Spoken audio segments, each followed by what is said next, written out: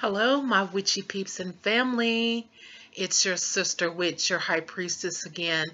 And today I am going to talk about Obatala, the Orisha Obatala.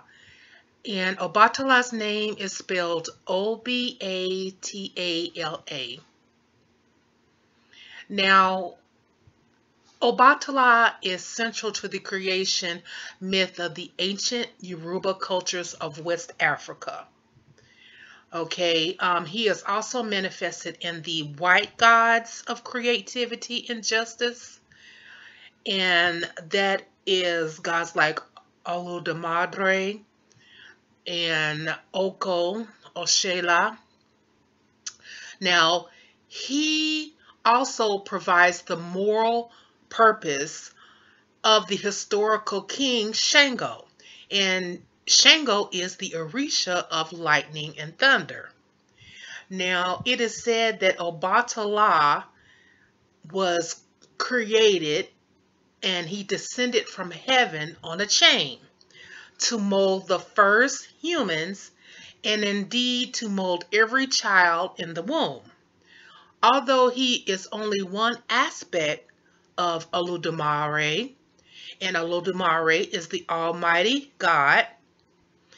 Now, Olodumare is the only one that can breathe life into the creations of Obatala, okay?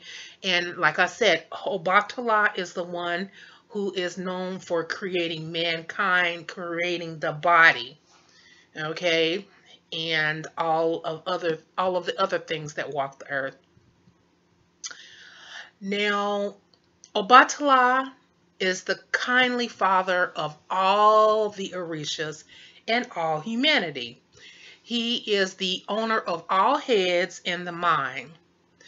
Though it was Oluran who created the universe, it is Obatala, as I was saying earlier, who is the creator of humanity and mankind.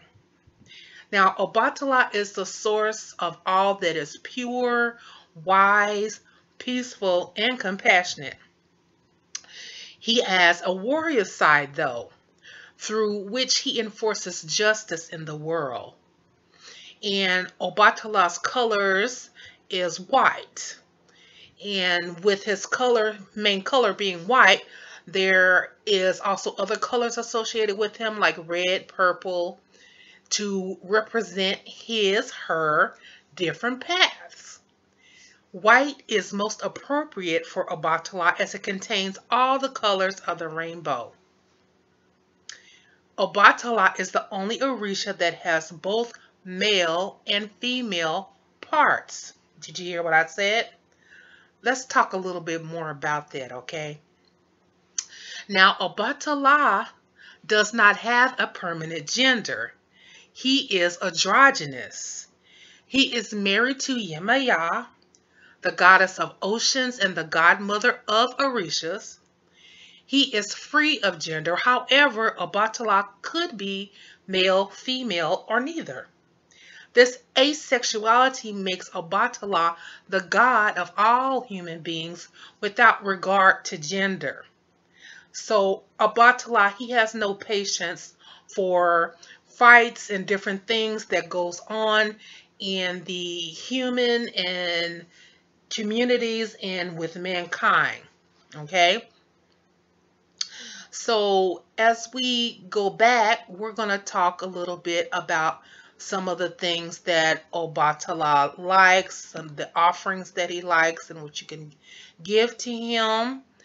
And it is also said that he is a saint among saints in the spirit of activity and creativity. And he has been carried to many cultures of the New World, where for centuries Obatala has been honored as patron of children, childbirth, albinos, and anyone with a birthmark. In the New World, as it is in the Old World, it is said that Obatala marks his children. And in Yoruba, Oba means king, and Tala, Allah, is undyed fabric. The blank canvas canvas, which is why the king of the white clouds is said to be a tranquil judge. Obatala is honored with brilliant white cloth, white lace, white beads, cowrie shells, white flowers, silver coins, and silver jewelry. He is honored with white hens, snails. Some of his other offerings are white meal and soup, pounded yams, and other white food such as iko, fermented corn wrapped in plantain leaves. Obatala's priests and priestesses were only white, although his warriors add a dash of blood red. Achosi, who is the Orisha of the hunt, is Obatala's scout and surveyor and guards an inner court of the altar of Obatala, an ancient city of Ife. Now, the gentle Obatala is also associated with honesty, purpose, purity, peace, the new year, forgiveness, and resurrection, which is why some authorities associate him with Christ and the Egyptian Osiris. As the divinity of creative form, the old man is the patron saint of artists, called the divine sculptor. He is also Alamo, Riri, the one who turns blood into children. He is Alabashi, the wielder of scepter of life, and he is Ohoho, the father of laughter, who sits in the sky like a swarm of bees. And this is what I have to say about Obatala. I will have a couple of links in the description box where I found the source information. And there's a lot more information about him. These are just a few things I wanted to share with you all about Obatala. And I hope that you all have enjoyed this video. If you would like to get in contact with me and talk about Obatala, or if you're needing a spirit reading or root work services, please contact me at highpriestesskathy@yahoo.com or highpriestesskathy@gmail.com. I will have a link in the description box, all there for you. So if you have any questions about how to contact me, it's right in the description box below this video, okay? So I'll also have other important information there. I want to thank you all